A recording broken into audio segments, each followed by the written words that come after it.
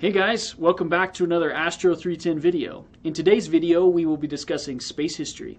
We have two objectives. The first is to know the two traditions of thought established by Aristotle and Ptolemy that dominated astronomy into the 1600s. And the second will be to know the contributions to astronomy made by prominent philosopher-scientists, namely Copernicus, Brahe, Galileo, and Newton. So long before rockets and interplanetary probes were able to escape Earth's atmosphere, people explored the heavens with their eyes and with their imaginations. Such was the case for Aristotle. Aristotle believed that the Earth was the center of the universe and developed what we would call now a geocentric model of the universe. He also believed that the moon, sun, and 5 known observable planets must be carried on crystalline spheres. He further divided up his geocentric universe into superlunar and sublunar regimes, with heavenly perfection existing in the superlunar regime. And kind of going along with this idea of heavenly perfection, he theorized that the orbits must be circular, since circles are the perfect geometric shape. The next person to come along and add something to Aristotle's beliefs was that of Ptolemy. And Ptolemy actually observed that the planets didn't progress in a uniform manner across the night sky, but at times would seem to progress backwards. So to better describe this, he developed what he would call epicycles. So epicycles were essentially a circle within a circle, which you can see here, with the Earth at the center. So Ptolemy agreed with Aristotle's belief that the Earth was the center of the universe and that the 5 known planets and the moon and the sun were carried on these crystalline spheres. Also that these orbits must be circular, but these epicycles were better able to describe this backwards motion of the planets across the night sky. And these ideas actually dominated astronomy for another 13 centuries. So really no changes happened until Copernicus came along. When Copernicus came along, he agreed with Aristotle and Ptolemy that the orbits must be circular, but he theorized that the planets could be rotating around the sun rather than around the Earth, and developed what we would call now a heliocentric model or a sun-centric model of the universe.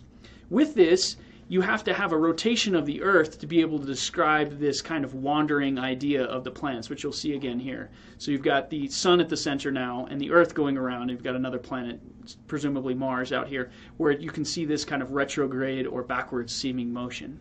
However, his ideas that all the planets rotate around the sun and not around the Earth were very radical for the time. In fact, the next explorer that we'll talk about, Brahe, actually believed that that Copernicus was incorrect. That this geocentric model of the universe was actually that was true, and that the sun and the moon must rotate around the Earth, but all other planets must rotate around the sun, which would explain some of the phenomenologies that we would see today. However, he did observe changes in the superlunar realm, which started to chip away at this idea of superlunar heavenly perfection. He also made a tremendous contribution. Perhaps his best contribution was that of very precise measurements of the heavens using a sextant. So these measurements were later used by Kepler, which we'll discuss in more detail in class, so I'll leave that for a later date. The next explorer that we'll talk about is Galileo. And Galileo was actually the first astronomer that we know to use a telescope. What he discovered with this was that the moon was not uniformly, flat, but had mountains and valleys, that the sun had blemishes on it, sunspots. He actually discovered moons around Jupiter. So to this date, those moons are called the Galilean moons. He also theorized that light and heavy objects would fall at the same rate, which we now know to be true.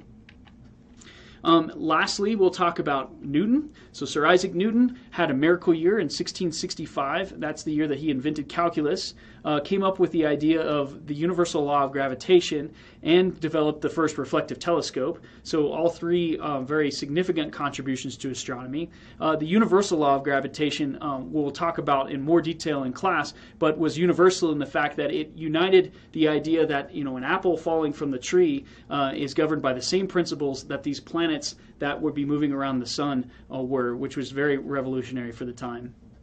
And still today. And so in 1667, he actually came up with his laws of motion, which you've seen in other classes, so I'm not going to go in tremendous detail here, but we've listed them here. So the first law was that every object persists in its state of rest or uniform motion in a straight line unless it's compelled to change that state by forces impressed upon it. And the second is that forces must be, or force is equal to the change in momentum or change in time. And the third is for every action, there's an equal and opposite reaction. So these ideas and these laws of motion motion had significant effects and reverberations throughout the astronomical community. So I hope you've learned a couple things today, that you remember that there's traditions established by Aristotle and Ptolemy that dominated for almost 2,000 years, and that there's significant contributions to astronomy by namely Copernicus, Brahe, Galileo, and Newton. You're able to name some of those things. Thanks, and we'll see you next time.